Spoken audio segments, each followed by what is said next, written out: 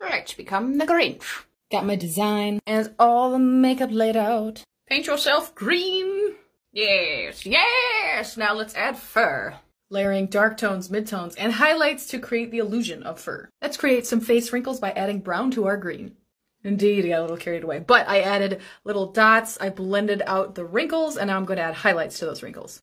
Add in your eyebrows. Layer the paint. Paint your little schnauzer. I got a lot of 2D fur painted on, but I think it'd be fun to add some 3D stuff coming off the sides, just for like, you know, the profile. I'm gonna glue these pieces down using Pros-Aid, which is a skin-safe adhesive. Getting nice and fluffy. Oh, that's looking good.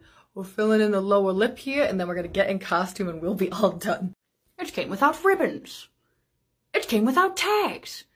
It came without packages, boxes, or bags.